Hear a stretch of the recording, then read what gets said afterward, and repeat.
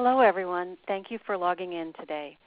I'm Deanne Wright, a member of the Board of Directors of the Scleroderma Research Foundation. It's an honor for me to be here today to introduce our special guest who joins us from the Johns Hopkins Scleroderma Center in Baltimore, Maryland. This is our 12th webinar in an ongoing series, and I'd like to remind everyone that each of our sessions can be viewed on our website at sclerodermaresearch.org. In addition to the webinar series, please be sure to browse our growing library of research and patient-related news, all available to you at no cost. We welcome your feedback and use it to help make our website and programs more useful for everyone in the scleroderma community. Of course, we also very much appreciate your support. The SRF depends upon charitable donations to speed progress toward a cure, so please consider making a gift after our time together today, either through our website or by calling us directly. Our webinar series is made possible by grants from Gilead Sciences, MedImmune, and Novartis. Today's session will focus on the latest developments across the scleroderma treatment arena.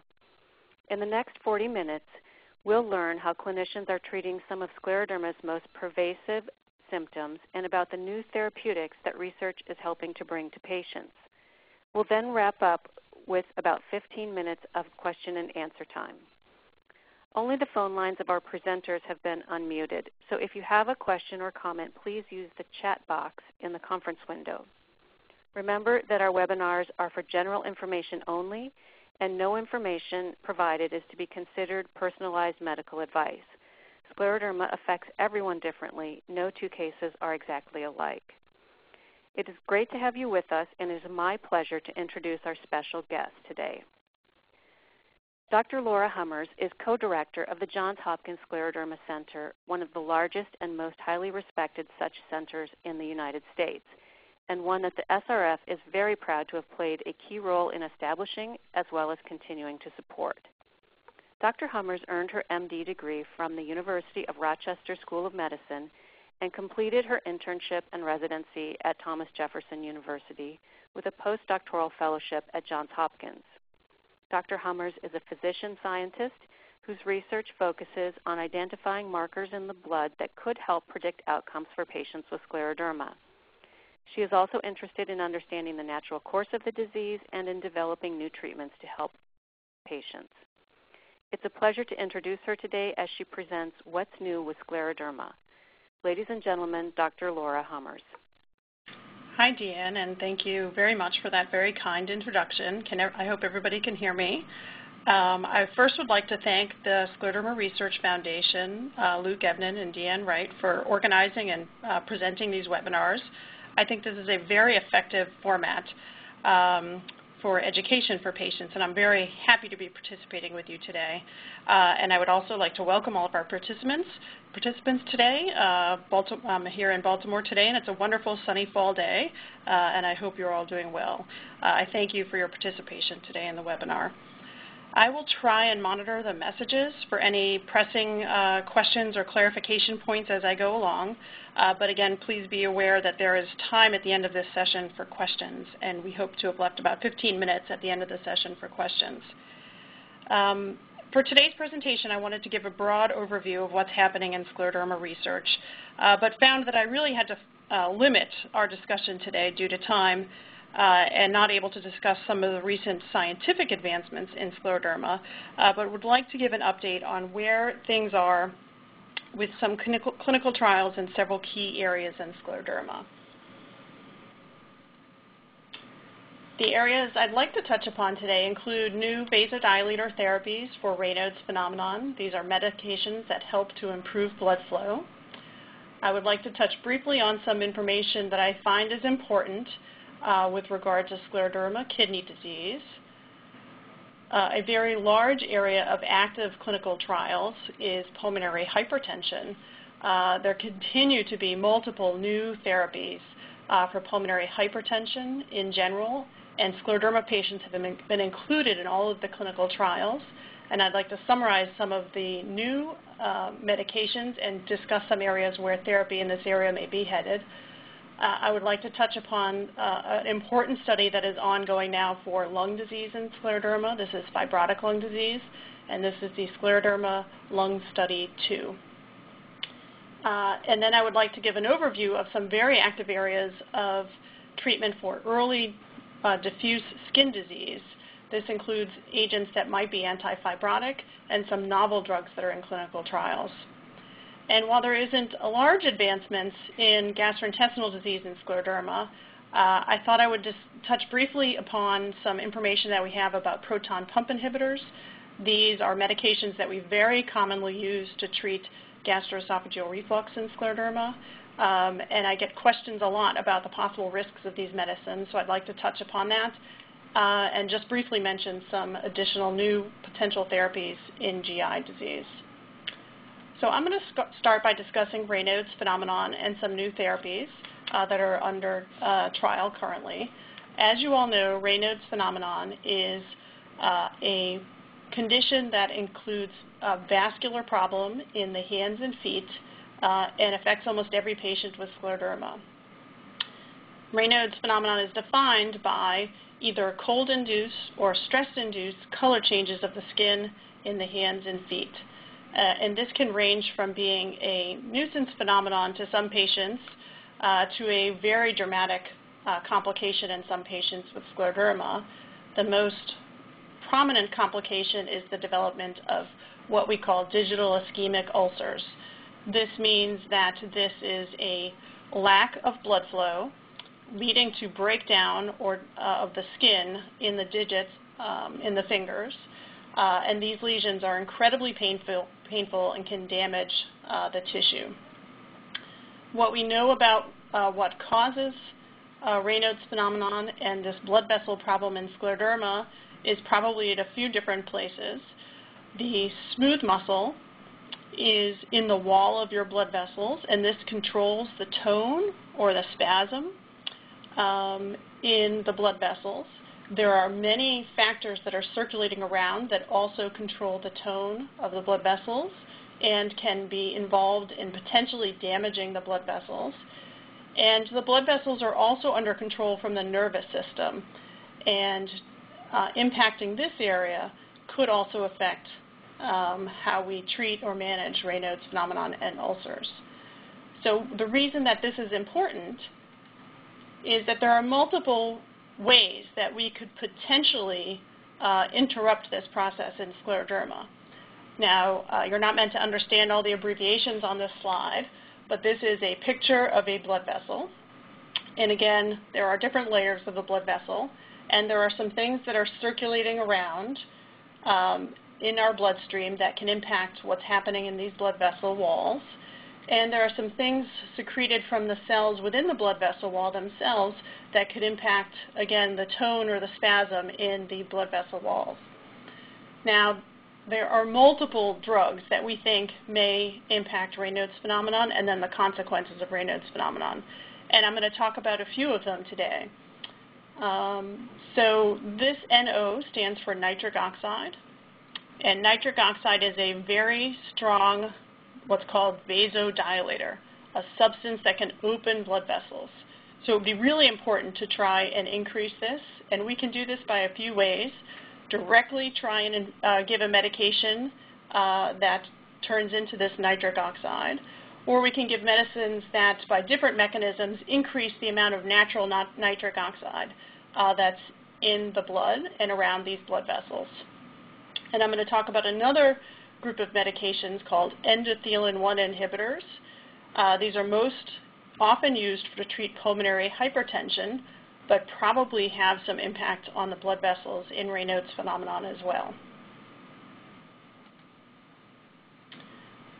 So I'm going to first talk about the group of medicines called phosphodiesterase inhibitors. This is the group of medicines that includes sildenafil, sometimes also known as Viagra. And this was some information from the first study that was published using this kind of medication back in 2005, which suggested that patients who were receiving the medication, as noted by these gray bars, had less number of Raynaud's attacks, the length of Raynaud's attacks, and a score that we sometimes use in research called the Raynaud's condition score. Now, this was a small study of 16 patients, but was the first one that suggested that this type of medicine may be beneficial for Raynaud's. Subsequently, we've had some somewhat contradictory information about this class of medications. This is data from a trial out of the University of Michigan looking at a similar drug to sildenafil, a drug called tadalafil. Scleroderma patients were enrolled in this study, were off of their treatment for Raynaud's, and then either given this medication or given a placebo for 4 weeks, and then they looked to see how their Raynaud's was impacted by this medication. These, again, were the 3 ways that they assessed someone's Raynaud's phenomenon: by this Raynaud's condition score, the frequency of Raynaud's, and the duration of Raynaud's. And this study suggested that this medication did not have a significant impact on any of these measures. Subsequently, a study was presented at the American College of Rheumatology meeting looking at this same medication. Patients in this study were treated for a little bit longer, for 8 weeks, and they were allowed to stay on their regular medications for Raynaud's phenomenon. And then some patients were randomized to have this medication tadalafil add-on or add a placebo medication. This study suggested improvements in duration and frequency of Raynaud's attacks and in this Raynaud's condition score. And in the subset of patients who had ulcerations, there seemed to be improvement in the healing, where patients who were treated with this tadalafil medication had fewer new ulcerations and improved healing compared to those who were getting the placebo or sugar pill. I will tell you that there are several other medications in this class that are either currently in trials or have recently completed trials. So hopefully these medications will give some clarity to whether this class of medicines is effective for Raynaud's phenomenon. And I'm going to discuss at the end of this section on Raynaud's phenomenon why we have trouble probably determining whether some of these medications are effective. As I mentioned, another class of medications that can be used for Raynaud's phenomenon are what's called the endothelin receptor antagonists. And just to briefly state what that means is that endothelin is a very potent what's called vasoconstrictor. So this is something that circulates that can constrict blood vessels. And these medications work by blocking this. So the first drug to be studied for finger ulcers in scleroderma is the drug called bosantin, under the trade name Tracleer. This is, again, this endothelin receptor antagonist. This medication is approved to treat pulmonary hypertension, is very commonly used to treat pulmonary hypertension. And this study underwent 2 very large studies in patients with scleroderma who have digital ulcerations. There were 2 studies that were completed, and about over 300 patients totaled were examined in these studies. And they looked to see what happened with the ulcers in these studies, either at 16 or 24 weeks. Both of these studies suggested that there was a reduced number of ulcers, new ulcers, that occurred in patients who were treated with this medication than in those who were getting a sugar pill.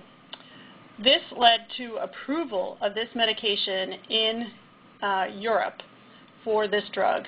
Unfortunately, the FDA did not feel that this data was significant enough to warrant approval here in the United States. But this was the first study of this class of medication that suggested perhaps is a medication that could impact the development of ulcerations in scleroderma. There is ongoing now a trial of a new endothelin receptor antagonist.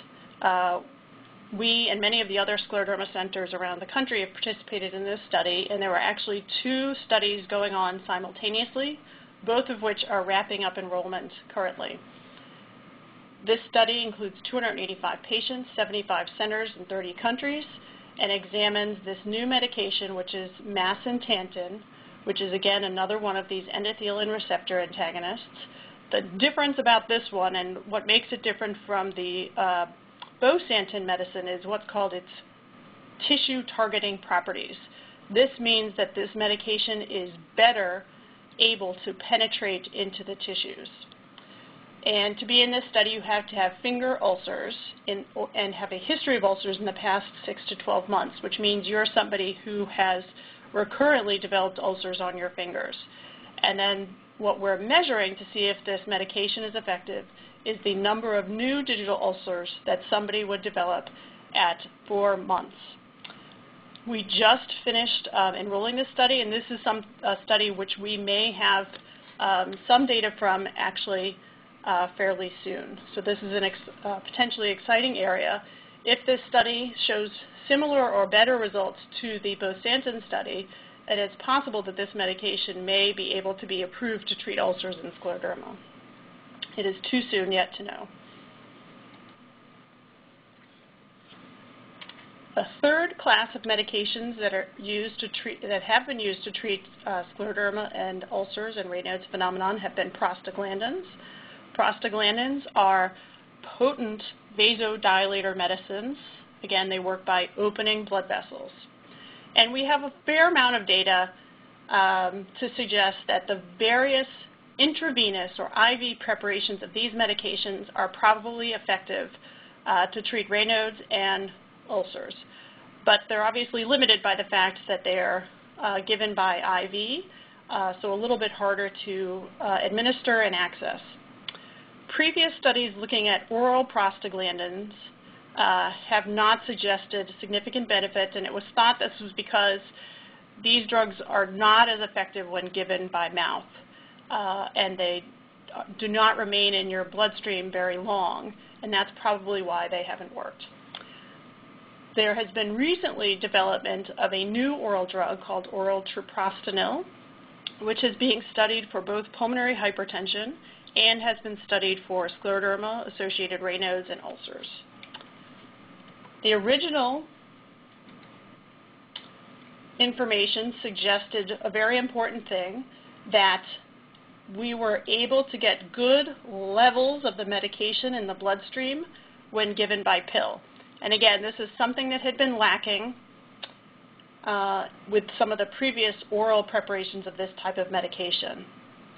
This picture shows the blood flow in patients who are participating in this early study.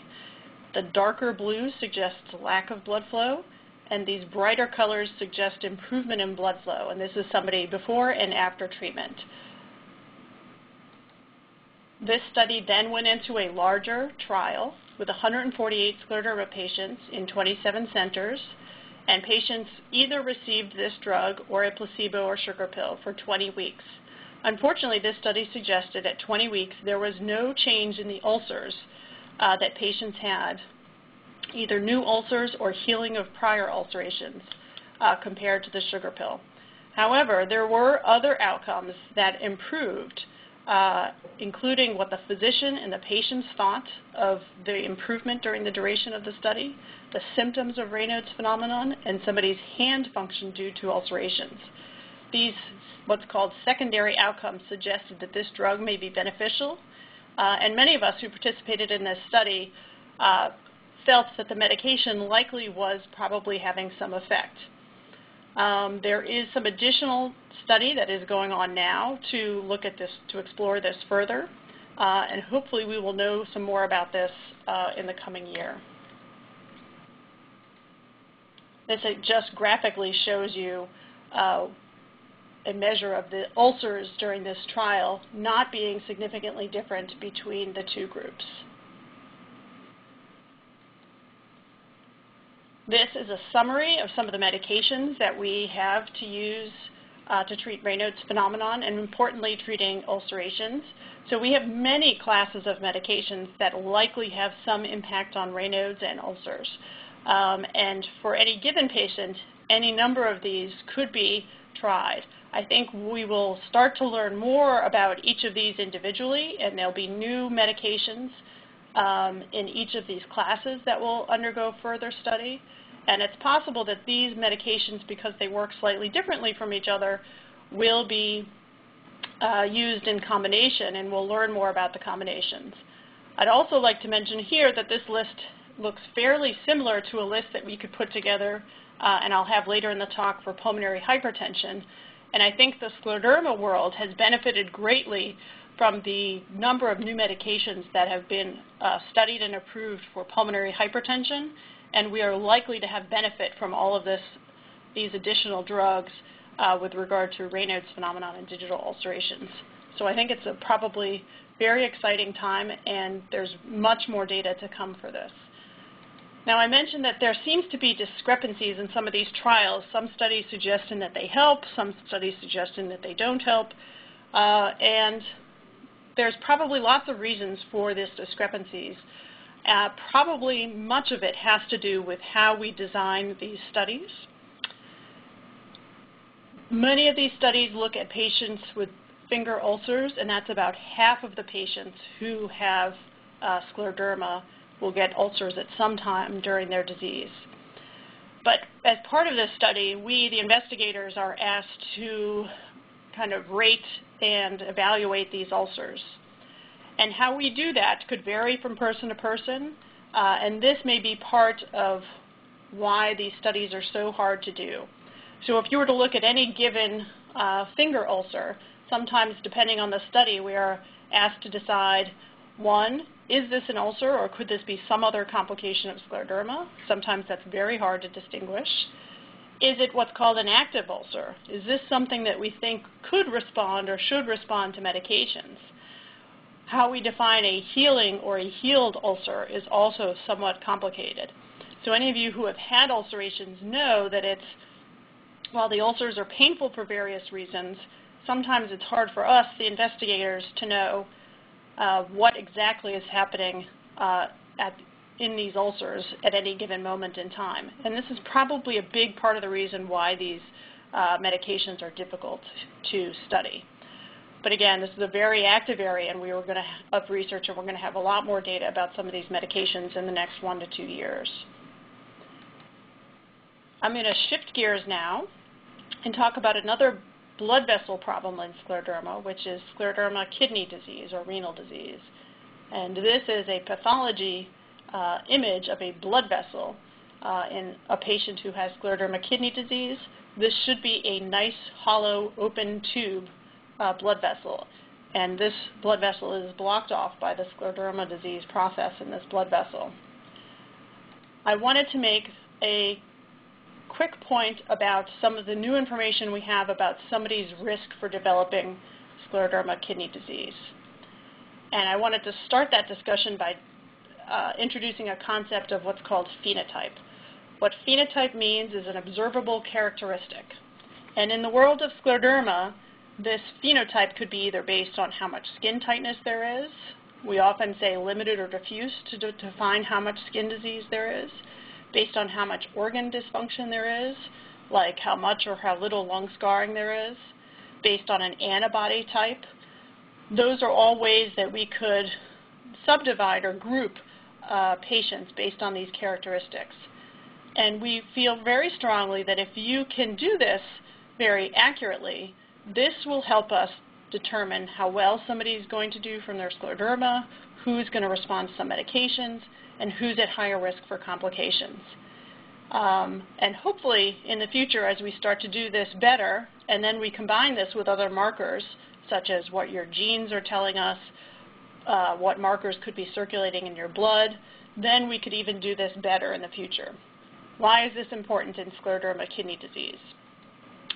Because we know that depending on the antibody that you make as part of your scleroderma, and these are antibodies that are directed against proteins in your own cells. So that's what defines a autoimmune disease, is the presence of these antibodies.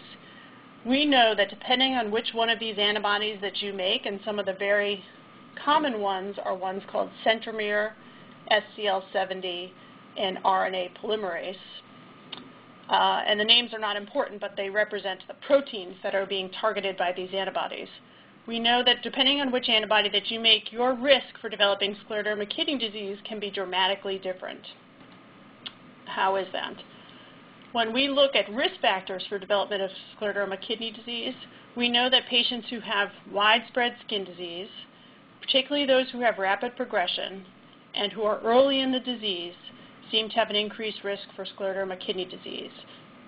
But we now know, and in the United States now currently have an available test for this antibody called RNA polymerase III.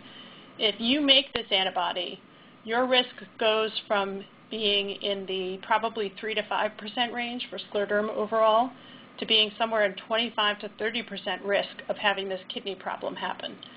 We, as doctors, find this very important. So if I know that somebody makes this antibody, I counsel my patients much differently in terms of watching for scleroderma kidney disease.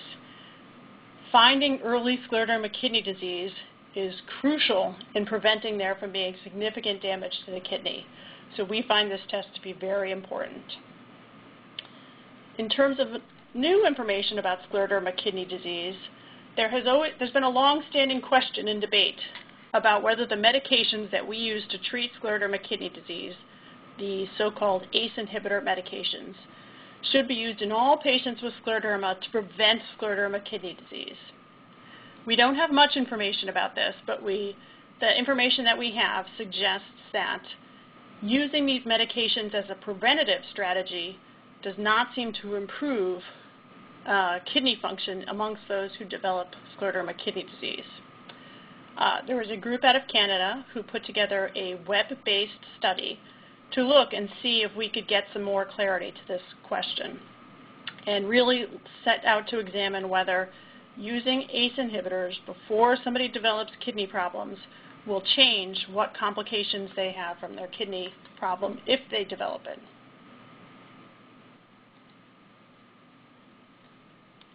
This study suggested that using these medications before somebody develops kidney problems was associated with worse outcomes, meaning worse kidney function at 1 year. Patients who had been given this ACE inhibitor medication beforehand were more likely to have a renal crisis with a normal blood pressure. So what does that mean?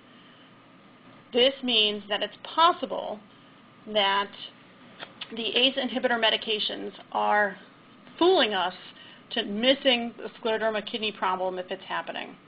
It is also possible that the patients who were getting this medication in advance were either sicker or developing kidney disease earlier, and this may account for the reason that we did not see that they did better, and in fact we saw that they did worse. How do I interpret this data? I say that this data and the prior data that we have suggest that there is at least no benefit for using these medications ahead of time. So probably should not be given to all patients with scleroderma with the hopes of preventing scleroderma kidney disease. Until we get more information, we probably should all practice that. This medication is definitely used to treat scleroderma kidney disease after it has begun. So the crucial thing for scleroderma kidney disease is that patients are aware of it. We can define groups who are at high risk, and that patients are counseled to watch for this complication. And the way that they do that is by checking their blood pressure regularly.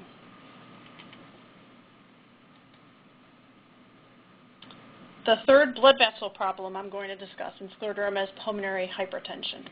Pulmonary hypertension occurs as a result of abnormalities in the blood vessels in the lung. This leads to a stretch or strain on the right side of the heart and can lead to enlargement of the right side of the heart.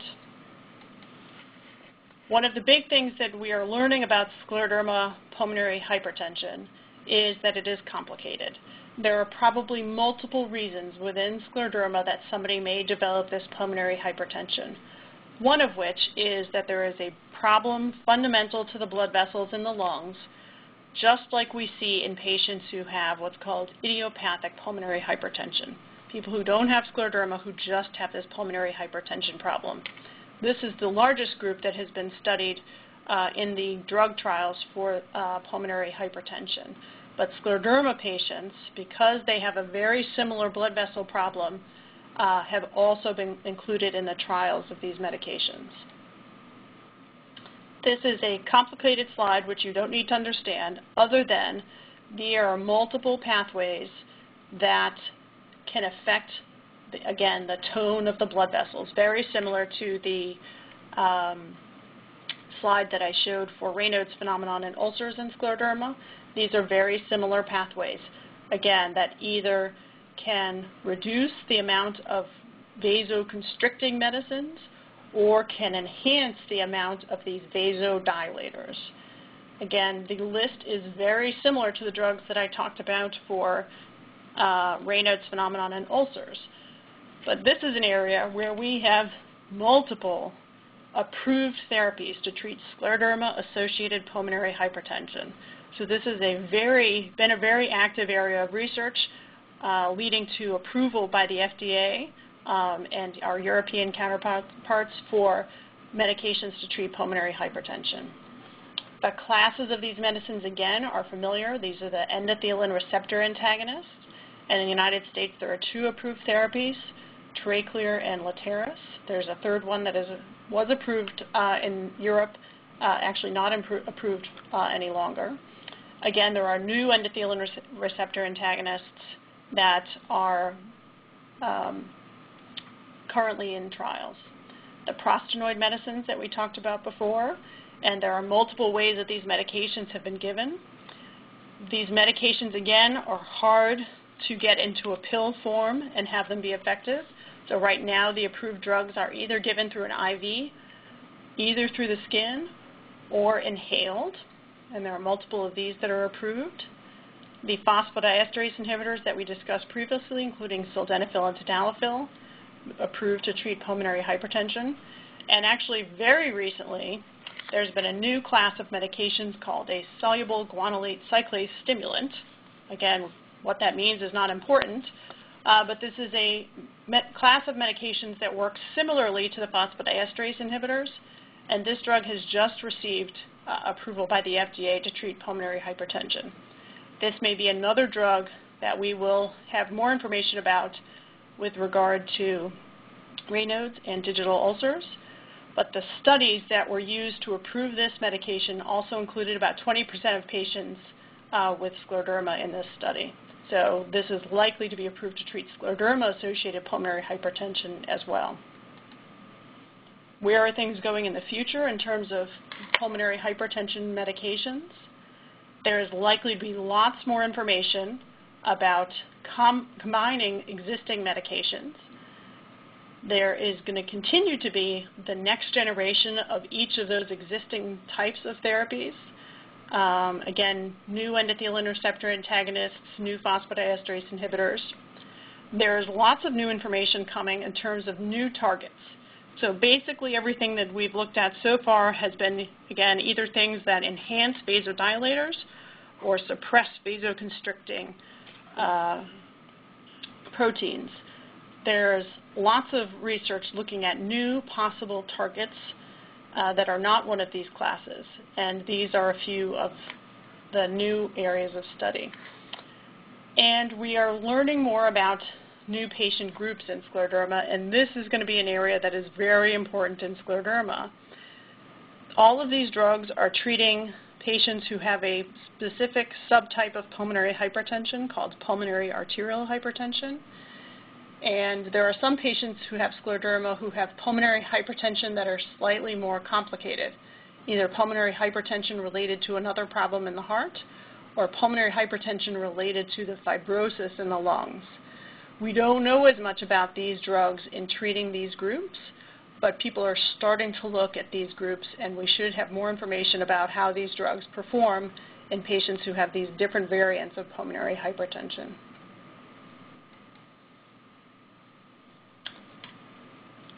The area of lung disease and scleroderma is both pulmonary hypertension and, this process, pulmonary fibrosis. These are some pictures of what happens in those patients who have pulmonary fibrosis, where what should be a normal air-filled lungs develops both inflammation and scarring. This is a picture of the inflammation that happens, and this is the result of what we see in somebody's lungs who develops this fibrosis, where this white scar tissue here should not be here. This lung should look black like this.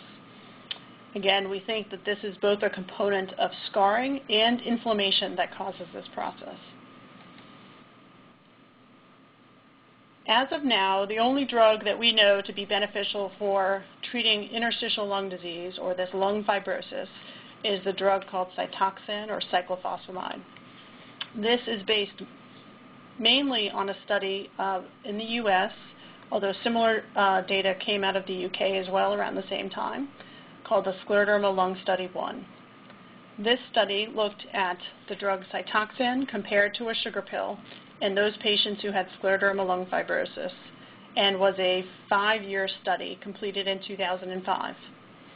This study included 158 patients from 13 different scleroderma centers in the United States.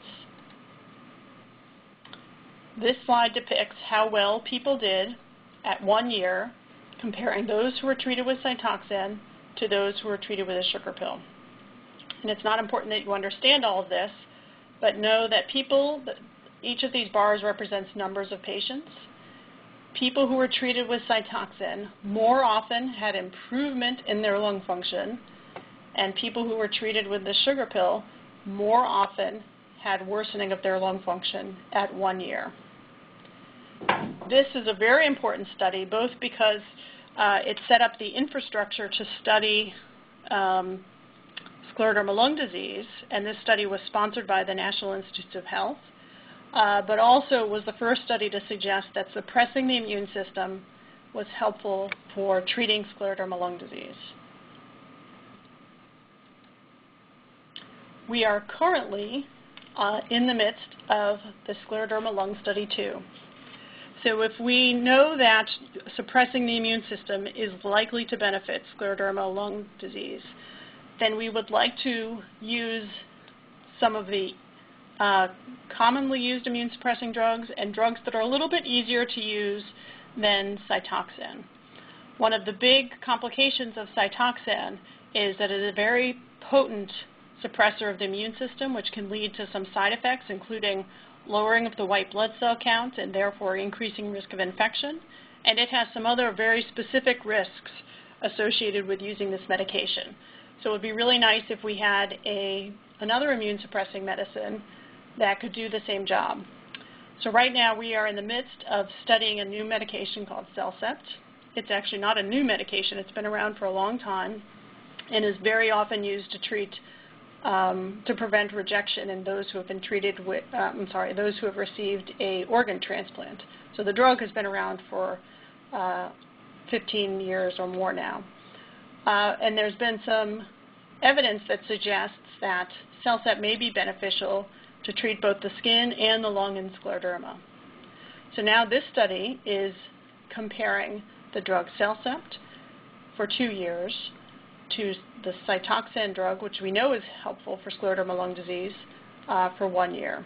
This study has completed enrollment, so the last patients who were enrolled a few months ago are still continuing to receive active treatment, and we are likely to receive some information from this study, but not for the next couple of years as patients finish out this trial and the data can be analyzed.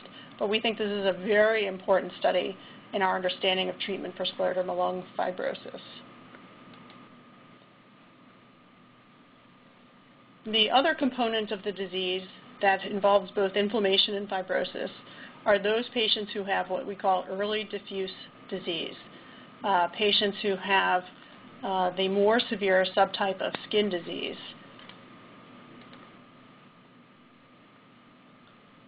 The rationale for treatment and the agents that we've looked at so far either have affected the inflammation part of scleroderma, which we think is what's driving the problem in both the skin and the lung, that there is inflammation there. This inflammation causes the release of these signaling proteins or cytokines, and some of the therapy that we have studied so far involves directly affecting these cytokines. We think these cytokines are what's driving the formation of scar or fibrosis in both the skin or the lung, and this scar tissue comes from a cell called the fibroblast. These are all different areas where we could target in terms of therapy. In terms of immune suppressing medications, drugs that can help suppress the inflammation that's driving the process.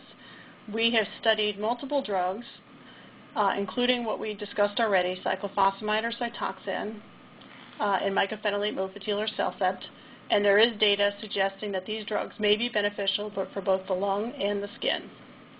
I'm going to talk briefly about what's called high-dose immunosuppression or stem cell transplantation, and some more targeted types of therapy for the immune system. These proteins called cytokines can be targeted directly, and these are the types of drugs that have been very effective in rheumatoid arthritis, drugs that are targeting these cytokines. And these are the list of some of the very specific cytokines that are under study, and I'm going to talk about one specifically. We have also had some data about some therapy which may be anti-fibrotic, and I'll discuss one such study. To briefly touch on the concept of very high-dose immune suppression, or what's called a stem cell transplant, the concept is that this process could reset the immune system. And this works by giving very high dose of immunosuppression, very high doses of Cytoxan, which in these doses is considered to be chemotherapy. And then you either allow your bone marrow to recover after this on its own, or you replace it with your own stem cells to get your bone marrow to recover. There have been 2 large clinical trials, one in the United States, one in Europe, comparing this type of treatment regimen to more standard immune-suppressing medicine with monthly IV Cytoxan.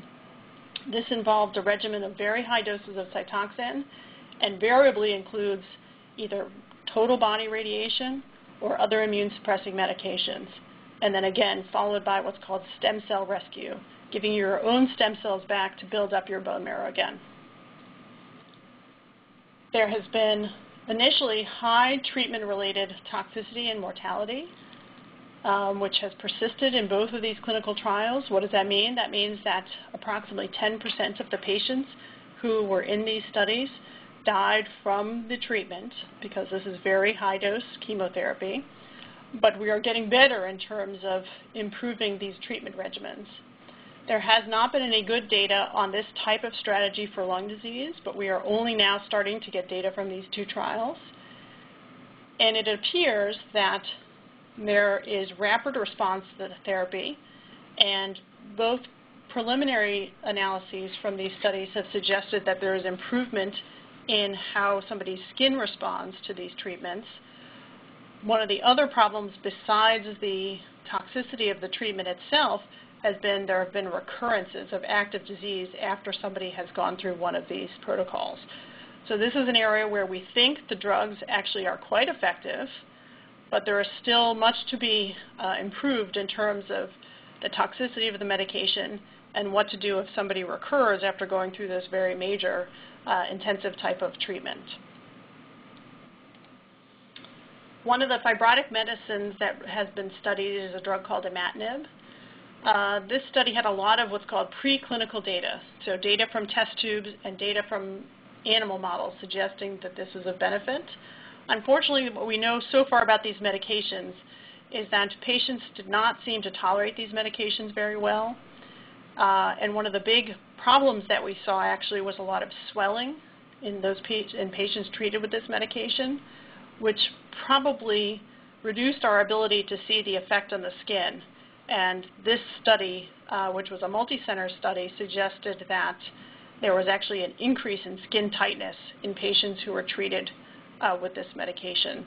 I think there's still a lot to be learned about this type of medication, and there are newer generations of this type of medication that are being studied.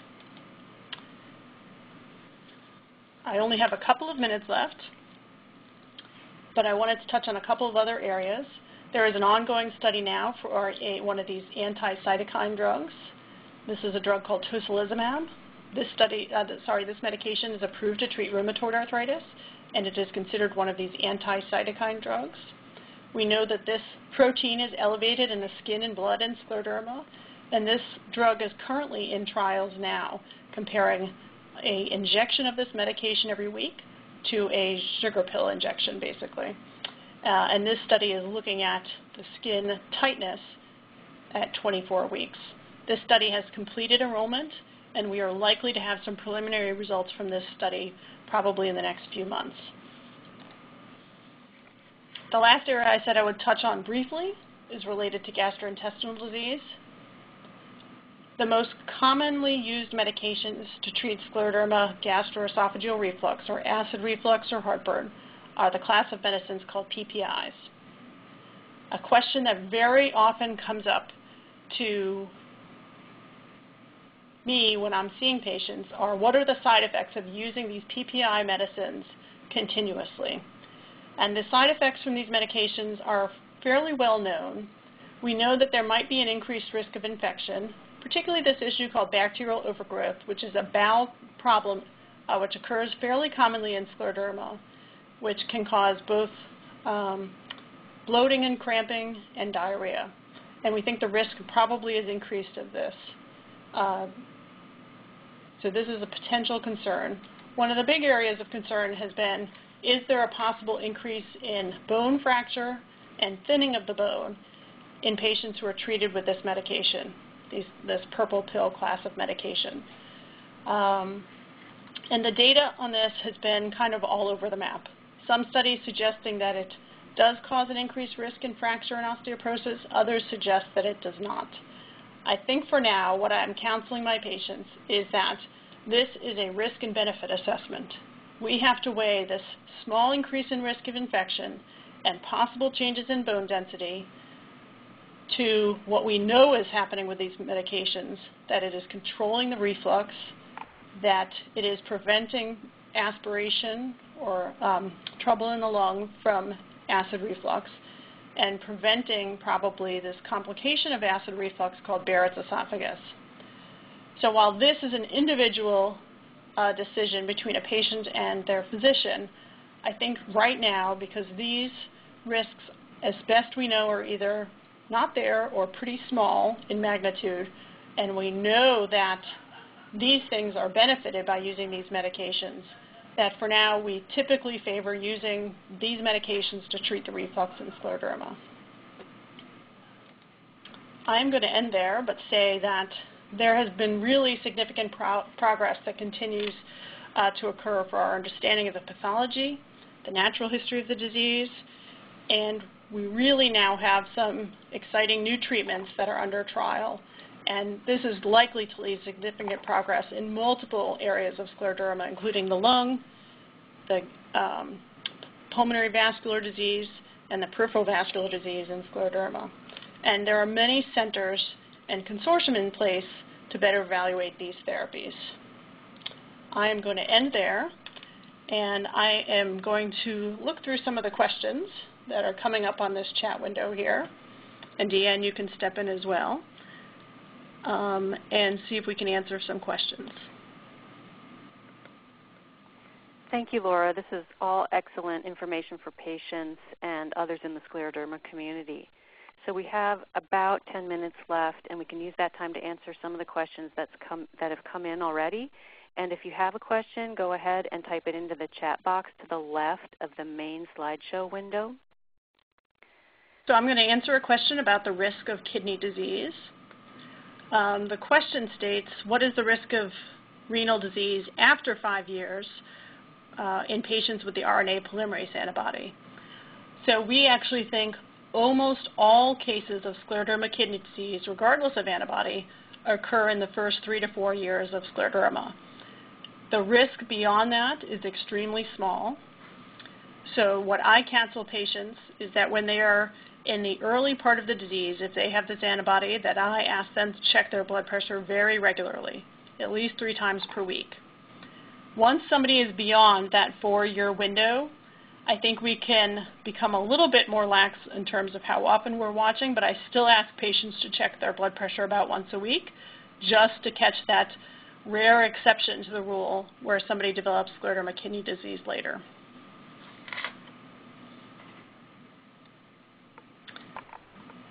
Hopefully that answers Jennifer's question. I'm looking at another question again about the stem cell treatment. Again, this is what's called a stem cell transplantation, which means high-dose immune-suppressing medications followed by rescuing of your bone marrow by giving you your stem cells back. The studies thus far have suggested that about 10% of patients have died from the treatment process itself.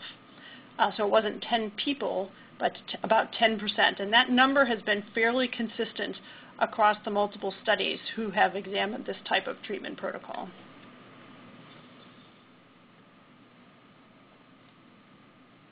Laura, can you speak to the type of patients that, the severity of disease in patients that have been admitted to these trials and how that may change as more information is gained?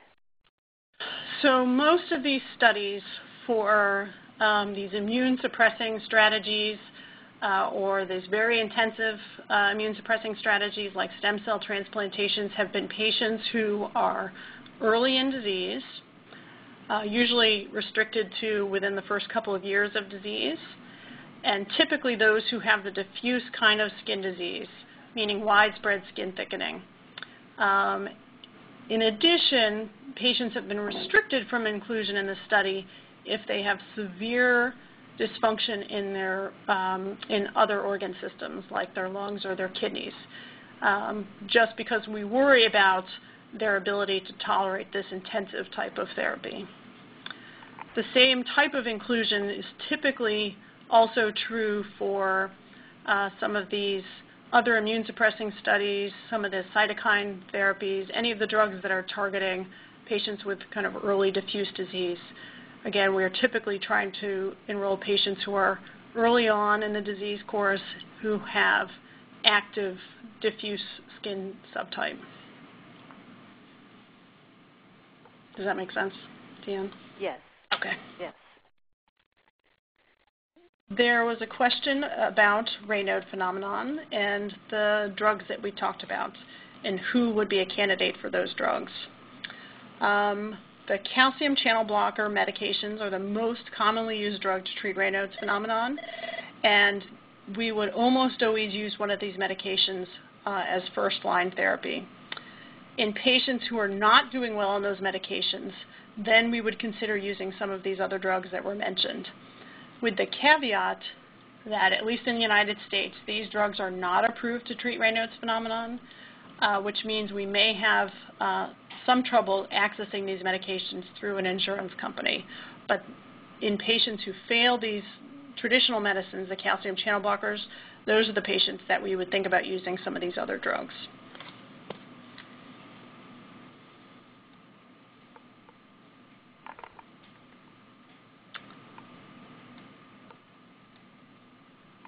Laura, for pulmonary arterial hypertension, you mentioned that there are different autoantibodies and different phenotypic markers that might allow grouping patients to more effectively target therapies to them. Have there been any significant efforts or success in doing that to date? Not to date, but this is a pretty active area of research, particularly here. This is one of my very active areas of research. Ideally, I would like to be able to predict with some degree of certainty, based on some pretty simple tests, who is on their way to developing pulmonary hypertension.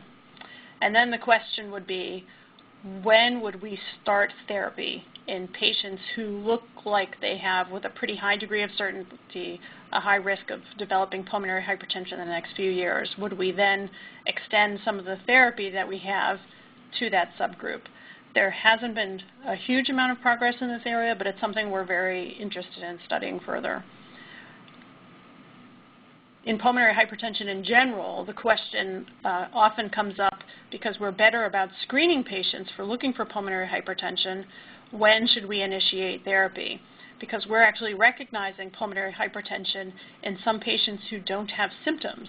And currently the medications are approved to treat patients who have symptomatic pulmonary hypertension. So I think this is going to be a step in between this, where we would potentially start therapy even before somebody develops symptoms in the hopes of preventing them from developing symptoms down the line. Right, that would be great. How do you think about the combination therapy in pulmonary hypertension, and do you see changes in that with these new agents coming online? Yeah, this is an area where there's multiple trials going on about either adding one class of medication onto those who are treated with another class or starting combination therapy from the beginning. I think we don't know yet too much. The studies have suggested adding one class onto another is likely of some benefit. Now, whether we should have an approach where you very aggressively treat somebody up front, potentially with combination therapy, versus adding on therapies if patients aren't responding adequately to one drug or another, that we don't know yet. But people are very interested in this and starting to look at the different variations of upfront combination versus kind of an additive approach. So I think we're only going to learn more and more over the next few years about how practically to use these medications in combination. Terrific. We have a question about the correlation between telangiectasias and the risk for pulmonary hypertension. Actually, this was a study that we performed here at Johns Hopkins where we actually counted telangiectasias. So telangiectasias, for those of you who don't know, are the little dilated blood vessels that can occur on the face or in the mouth or on the hands of patients with scleroderma. We had recognized that some of our patients who had severe pulmonary hypertension seemed to have a dramatic number of telangiectasias. So we did a study where we counted telangiectasias in patients with scleroderma, and then we saw if there was a correlation with that and pulmonary hypertension. And we found that there was a pretty strong correlation between the number of telangiectasias that somebody had and the chance that they had pulmonary hypertension. So why would that be? What we think is happening is that as somebody is developing a severe vascular problem in scleroderma like pulmonary hypertension, that your blood vessels may be sending signals saying that they're getting damaged. And this may lead to abnormal blood vessel formation in other parts of the body. We don't know that for sure, so that's a theory, but it makes sense based on what we know about what's happening in pulmonary hypertension. Terrific.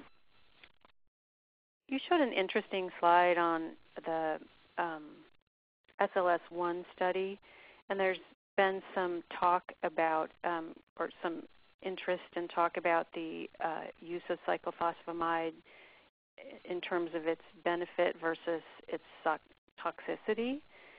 And given the potential for toxic effects, how does that influence your decision to use it in combination with the data from the SLS1 study showing the modest benefit? Yeah, I do think that's a very important question that doesn't have a simple answer. So the SLS1 study suggested that patients who were treated with Cytoxan had more improvement in their lung function. So they had a slight improvement in lung function, whereas those who were on the sugar pill had a slight decline in lung function. But the magnitude of that difference was fairly small. You can interpret that one of a few ways. One, that the drug may only have a limited benefit. The way I see this study in terms of its design was that there were a large number of patients in this study who really had no change in their lung function over time. And that probably means that we're still not great at choosing the right person for being in these clinical trials. You know, if you were in the sugar pill arm of the study and you had no change in your lung function over time, maybe that means that you weren't going to develop any progression in your lung disease to begin with. So I think that's actually probably the biggest reason why there wasn't a bigger difference in this study, comparing those who got the Cytoxan to those who got the sugar pill.